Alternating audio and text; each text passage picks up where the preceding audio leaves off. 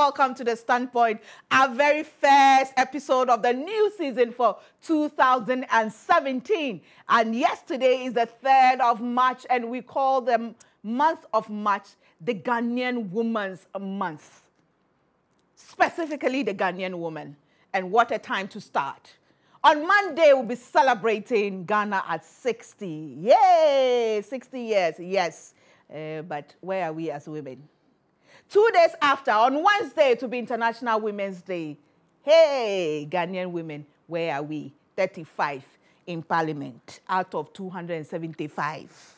But welcome to The Standpoint. We always say it as it is. And this year, our theme is the woman as an achiever. So we are not leaving any woman behind. And we are not joking. We are going to say it as it is. We are going to push. We are going to encourage. We are going to motivate. We are going to support each other, hold each other's hands, old, young, wherever you come from. No matter your political, educational, financial, societal, whatever status, we are all going together. Because this is the time for us to sit up as women and get it right. 60 years of Ghana's independence. My name is Gifty, Auntie. Welcome to The Standpoint. Let me say thank you to our sponsors. And I'd like to say thank you to GTP. Always timeless. They give me the cloth, and I'm so grateful to them. Thank you to Ophelia Crossland Designs for sewing this dress for me. And then thank you to my new designer on the blog, my supplier of beads, Kua Designs. I am now officially Paba ambassador. About time. I've been using Paba for over 6 years. And you just can't go wrong. So now I am a Paba ambassador. Wherever you see me, just say Paba, and I'll respond. And I'll direct you.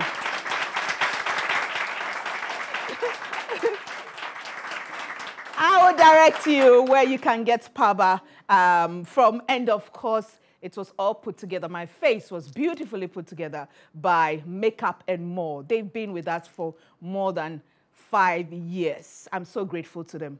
We take a break. When we come back, 60 years of Ghana's independence. By the way, during independence, where was the Ghanaian woman? Was she just that woman dancing in the black and white pictures we see on TV? Or she played a role? We'll be back.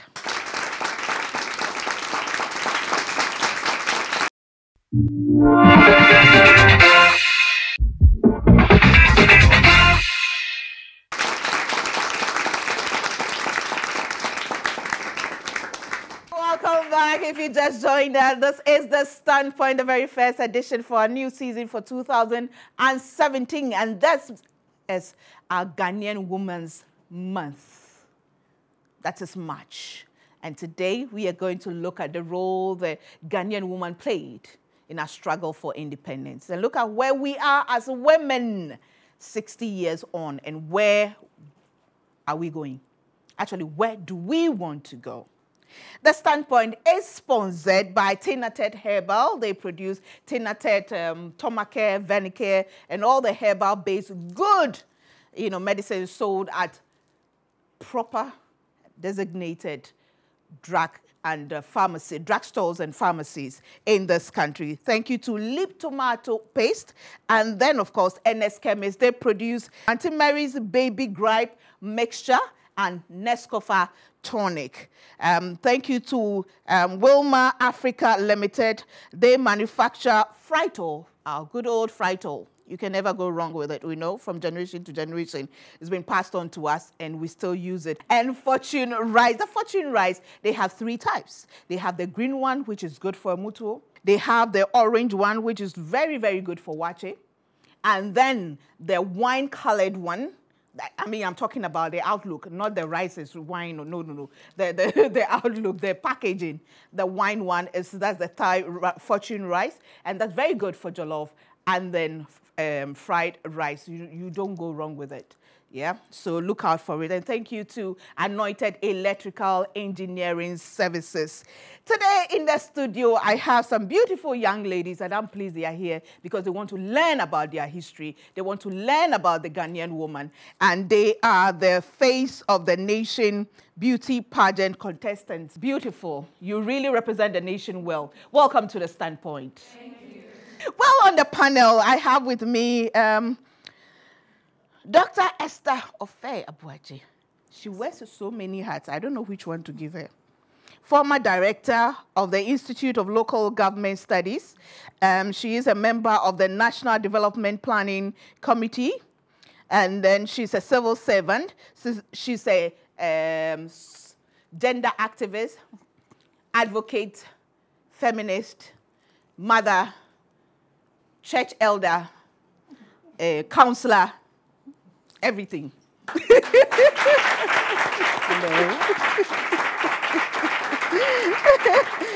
And next to her, I have my sister Gertrude Ajo Akpalu, Public Health Monitoring and Evaluation Specialist. Welcome to the Standpoint. She's also my sister because her mother is my mother, Mrs. Elizabeth Akpalu. Yeah, she's my sister. So today, it's family affair. It's really family affair. Welcome to the Standpoint. Thank you. Ghana at 60. Yes. Auntie Esther, Yes. do we have something to celebrate as women Yes. as Ghana turns 60? Yes. Gifty, I think we have something to celebrate. If we have made any gains at all, I think it's worth celebrating. It's worth encouraging ourselves about and learning lessons in order to move forward. The progress has been slower than many people expected. A lot of people will tell you that the gains we've made have not been commensurate with the efforts we've put in. But I am happy in the sense that even with the 35 women in parliament, the proportion has moved up fractionally. It hasn't gone back. At a point when women were losing the primaries, I was afraid that the proportion was going to go down in parliament. So I was gratified to see what we got. I was also gratified by the mix. We've got women under 25 in parliament, with the majority of more than 70,000. We've got grandmothers. We've got beauty service providers. We've got lawyers. We've got all manner. Yes, we've got doctors. So we have a happy mix. We have them from all over Ghana, from the northern region, western, everywhere. And so I am gratified by the mix. I'm particularly happy that young women see a future in politics, because if you look at those who put themselves up even for nomination, there were a lot of young women. And so it gives me hope for the future of this country. Gertrude, what about you?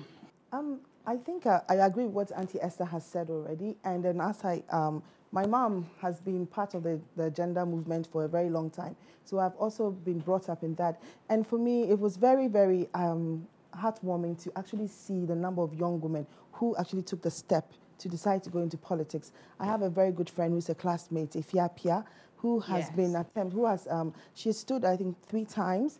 And it's been very interesting because we were all like surprised. I mean, like, why would you want to do such a thing? But it was a good experience. And this time around, just seeing, for me, is a young woman who actually said that we are going to do this. We are going to take that step because there are challenges. And they went. If they did not even win, they at least took that step. And for me, it's very encouraging. And as Auntie Esther said, the mix that we have in Parliament now is just amazing.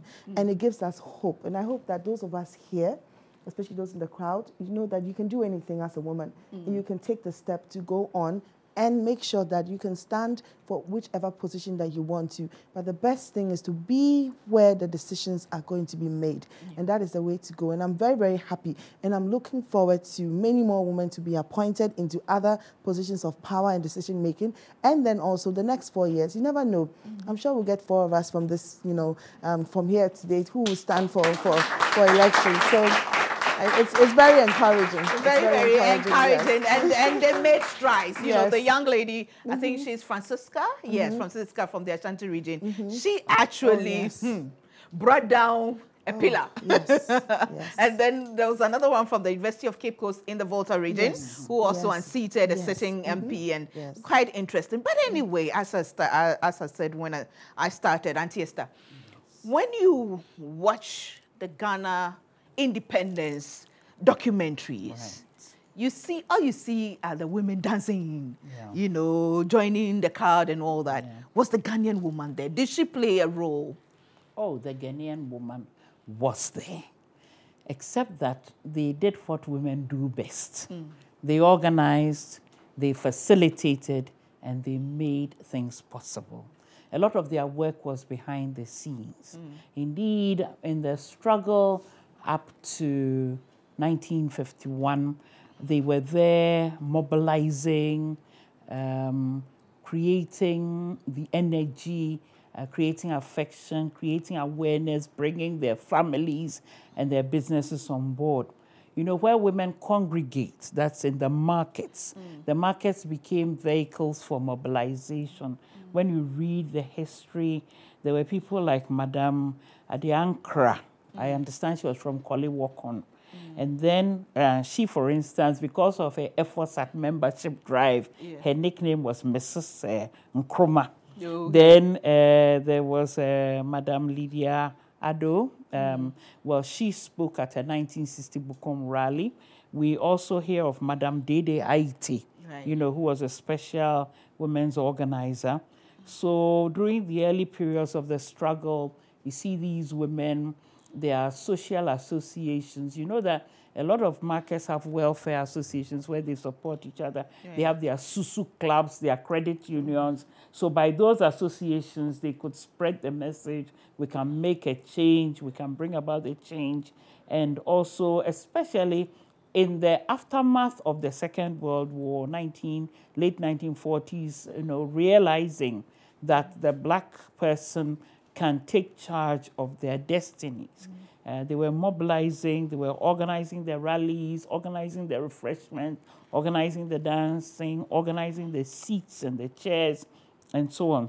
So they were very much there with their benevolent associations and so on, you know, creating the groundswell that would turn the women and their families, even speaking to their husbands and their sons to support this wave.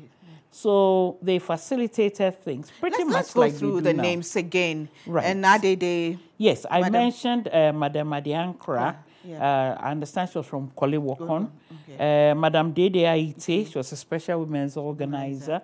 We also have learned about Madame Lydia Ado. Then in the the 1951 era, we know of Hannah Kujo, Aman Nkrumah, Letitia Kwe, Sophia Doku. They were propaganda secretaries with the responsibility of organizing the CPP Women's League.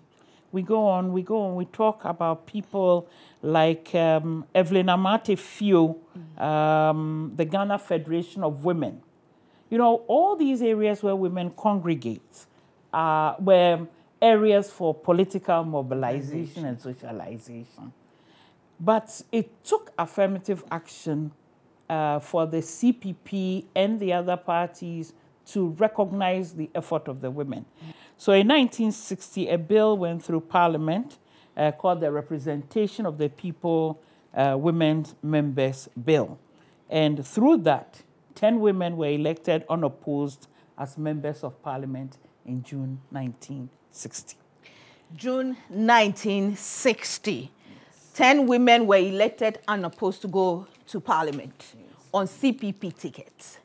After that, we are still struggling for affirmative action. It was on when did the president give the State of the Nation address? 21st February. In Parliament, he promised that they are going to work on the affirmative action bill and make sure it is passed into law, and he will make sure that he implements it. So as women, we'll be demanding. Yes. And still demanding. And the young ladies are going to join us to demand and keep demanding. We'll take a break. We'll be back shortly.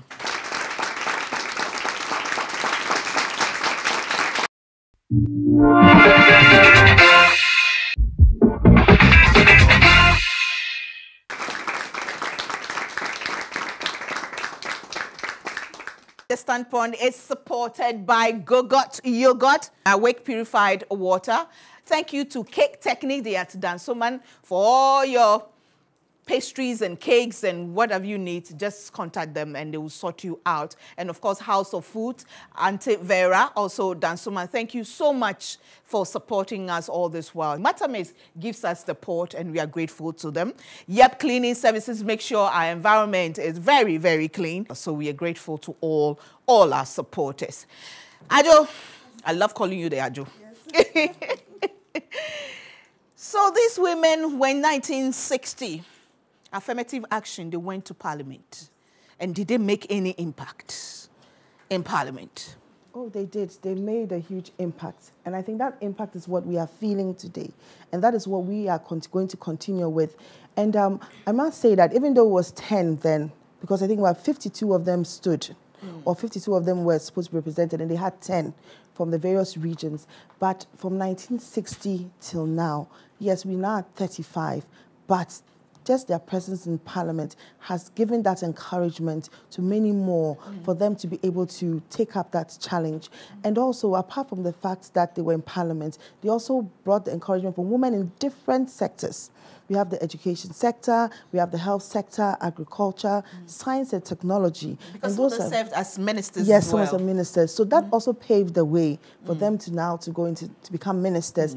Then also, that also led to, I remember when I was a kid, my mom was at the National Council of Women and Development, and there were some very prominent women there too, who also I met as a child, Dr. Esther Oklu, Professor Florence Dolphin, a couple of others, I cannot remember their names, but they brought about the National Council of Women in Development, and that is where we saw a lot of activities, a lot of strategies, a lot of things that were put together where women had a voice, like a voice that was more formalized and said, okay, this is what we want to do. And I think that is now the Ministry of Women, Children, Gender and Social Protection. So it's just amazing, first and foremost, as I said, sitting even here with Auntie Esther. I know, right? And then also even being on the show. I mean, I think without these women, we would not even be here, the standpoint, because they would not have given us a course to be able to have this discussion.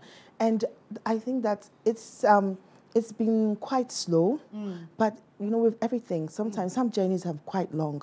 And I think with the support that we have. I was going to ask you that to look back, 1960 to 2017, that's 57 years. We are still talking about getting affirmative action. So after CPP, there hasn't been any. So there was no successive plan in place. And now we're still talking about affirmative action. And this particular bill has been in Parliament for God knows. I've started, the standpoint is in its ninth year. And from the time I started, one of the things we talked about was affirmative action. Gifty, I have been typing and supporting my mom with affirmative action. I have been doing this for over 10 years, as you're saying, and I always keep on saying, when is it ever going to be passed? But from the last, our president's last State of the Nation's address, I'm hopeful that this time around, I think in the next 4 years, at least, we are going to see it actually come to reality. And I'm hoping and praying. I think we continue to make the noise, we continue to promote, advocate, and we can get there. And I think we would get there. Don't you think this would be a beautiful present from the president to the women of Ghana, even as we turn 60, to pass the affirmative action bill? I think it would be a beautiful birthday present. There have been efforts at affirmative action, but not from a legislated point of view. Indeed, our Constitution recommends special attention and special measures, you know, to build or fill these gaps or, you know, speed the process up. We've had affirmative action in other ways, like parts in education, for instance, for sections of the country, you know. But we've also had affirmative action in local government for since 1998. Post-Beijing, I mean, when the white paper came out. But the problem with all of this is that because there isn't a coordinated, actionable framework where you can sanction people not living up to it, we haven't been able to feel the impact.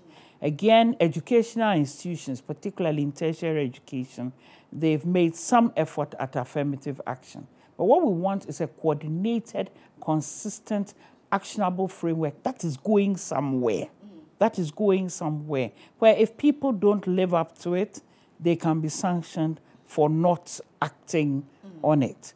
But people don't, sections of the population instinctively don't like affirmative action. They instinctively don't like affirmative action because they see it as undeserved, unmerited, and unwarranted favor. They see it as a way of taking away opportunities for those who've worked hard for them to get it. But that is not the case. The case is to make sure that Ghana maximizes or optimizes its human resources. So that if you have your women with their brains operating in top form, alongside the men, 51% of the population, this country is going to go places. So if His Excellency the President has signaled his willingness, the previous president shepherded the process. Now it is up to our parliamentarians. It is up to our parliamentarians, to give it the thought, give it the support, and give it the push that is required. Ajo, what do you think is the greatest challenge of the Ghanaian woman, even as we turn 60? Wow. I think the greatest challenge is us being really prominent in the areas of decision-making, policy-making and decision-making. We are there, but we are not there yet. And I think that the systems that are also in place, the systems like our social, social-cultural traditions, our beliefs, and even I think our religious beliefs always kind of set us back. I think for me that is the greatest challenge. How do we get out of what is socially or traditionally or religiously okay to be able to now say that, yes, even though society says that a woman's place is in the home, we can still be in the home, but at the same time be maybe the CEO or a minister. I think for me that is the greatest challenge as a young person, is how do we think outside the box, still do not disrespect our society, our family, and our elders, but at the same time be able to progress as women. For me, from a young woman's perspective, that is what I believe is our social, cultural, and religious beliefs and traditions. Auntie Esther, do you agree? I agree to the extent that social change is very, very difficult to overcome. Ghanaian women have excelled. Pockets of Ghanaian women have excelled. But they stand like islands of excellence in the sense that, at the beginning of this program, you asked the young ladies here whether they had heard these names. They hadn't. There were other people, we're talking about Mabel Dove, and you were saying that we should remember she was a journalist. Yes. We have Theodosia Okun, we have Letitia Bing, educational scientists, and we have even people like Mrs. Irene Wontumi, who in the 70s was the first woman civil servant in the administrative class. You see, they're all there, but our young women don't know about them. You see, so that notion of women excelling and giving them role models or people they can look up to excel is an effort we have to put in vigorously. We need to give our young women something to hold on to. The fact that they can be anything and everything they want to be. For me, that's what is critical, for me, for the way forward. Right. Giving our young women something to hold on to and recognizing that they can be anything and everything they want to be. Thank you very much. Let me take a break. When we come back, we'll continue this conversation. The Standpoint is sponsored by Anointed Electrical Engineering Services, the generator expert, Tinated Herbal. They produce Tinated Vanicare and Tomacare, Lip Tomato Paste, NS Chemist. They produce Anti-Mary's Baby Gripe Mixture and Nescafe Blood Tonic. And of course, Wilma Africa, Fritol, and Fortune Rice. We take a break, we'll be back.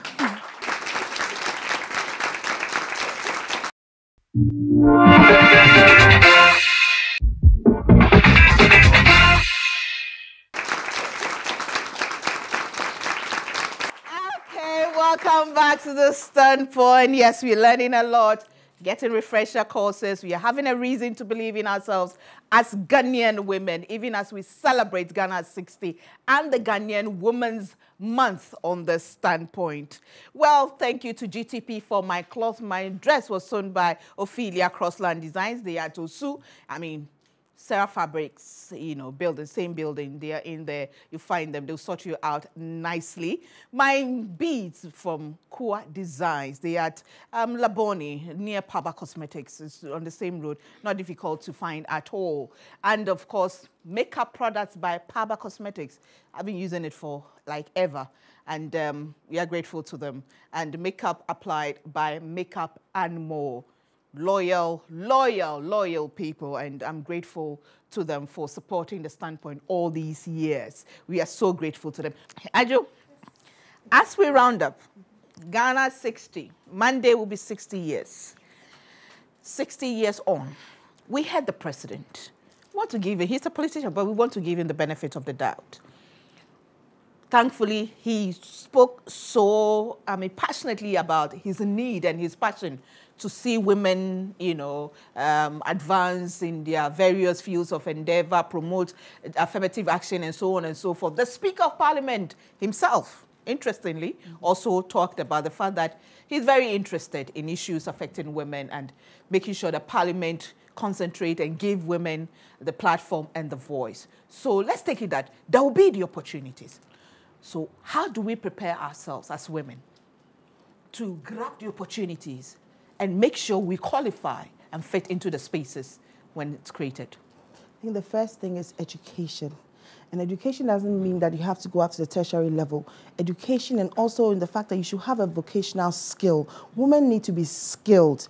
We need to be skilled to be able to penetrate to society, to get to where we have to get to. We can be skilled in terms of, you don't have to be a university graduate, the informal sector. You can be a beautician, you can be a designer, you can be a driver. There are these taxi drivers these days, and there's this one lady who is doing so well. Yeah. There are different aspects of our society that you can penetrate. And when you are there, you should be a leader.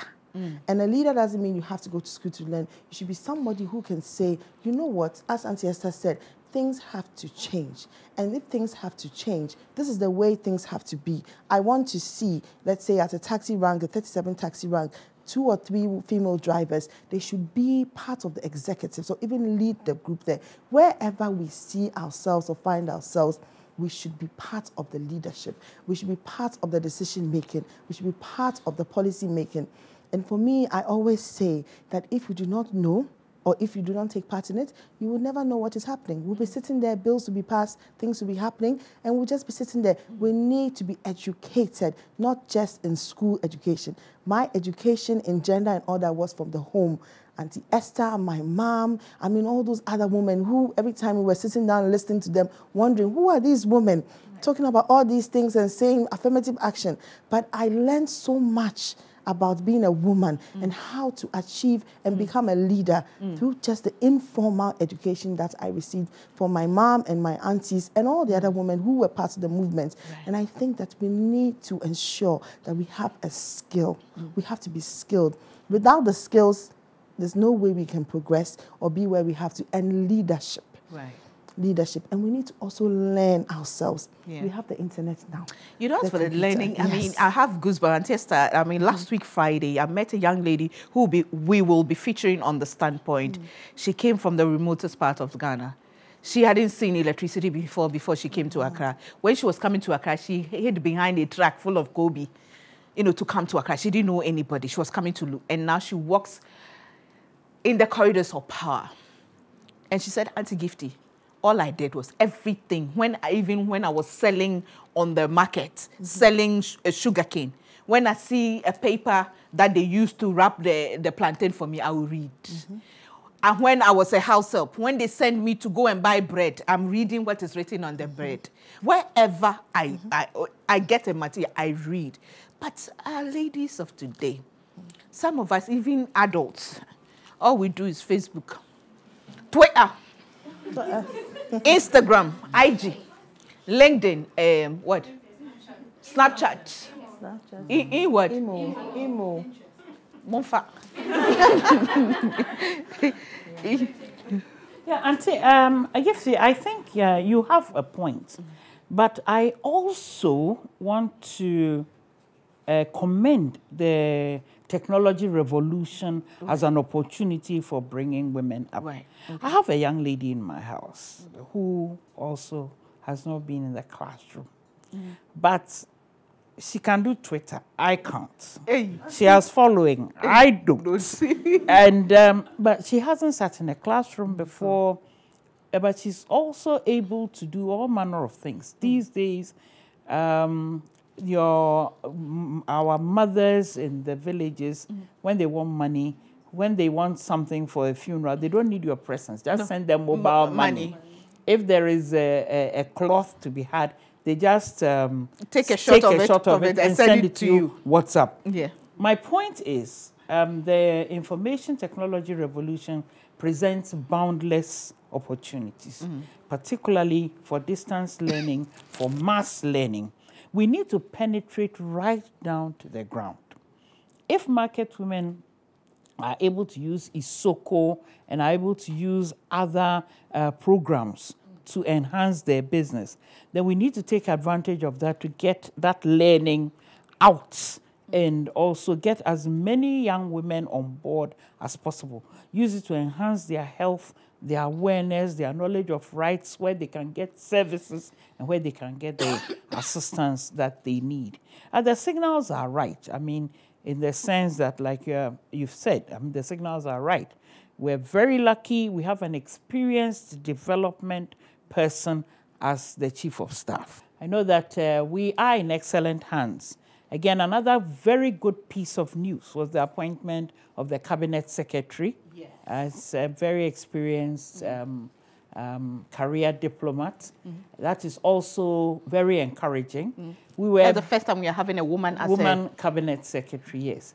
I was a tad concerned about not having representation in the regional ministers. Yes. But I know that the women are going to be represented in the as deputy ministers. Yes. Not only that, as chairpersons of boards, as chief executives, yes. So that if we get 30% of that, it's good. But if I get 40%, I'll be happy. If I get 50%, I'll be ecstatic.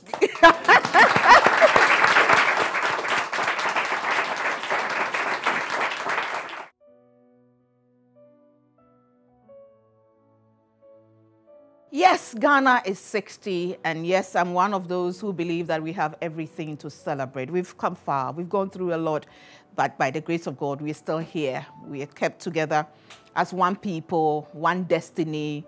Yes, we've been divided by politics, polarized here and there, but we are together. We still intermarry. We still live together. We still have friends from different religious backgrounds and, societal backgrounds or ethnic backgrounds. We're still one people. So, yes, we have a lot to celebrate. And even as the independent stories are told, if you're lucky, you will hear the stories of the women who played a role. But trust me, there are women who played very important roles.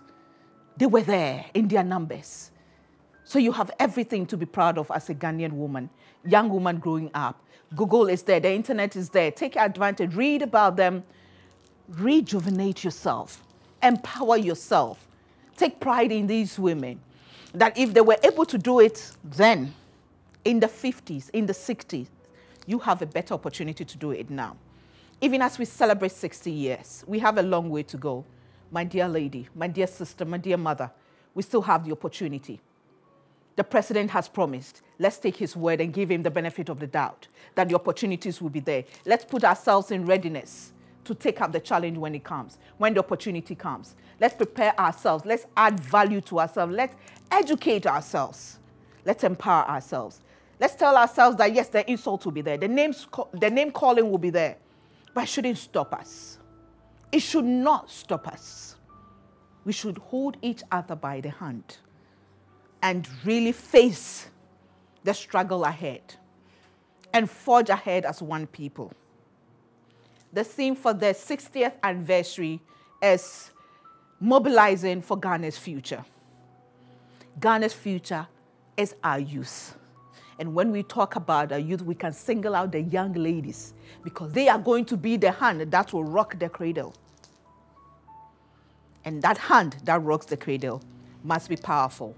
It must be educated, so it brings our young people the right way. Happy anniversary to all of us. May God bless us all. Let's hold on to our faith. Let's keep believing in Ghana and what we have. My name is Gifty. Thanks for watching The Standpoint. See you same time next week. Bye for now.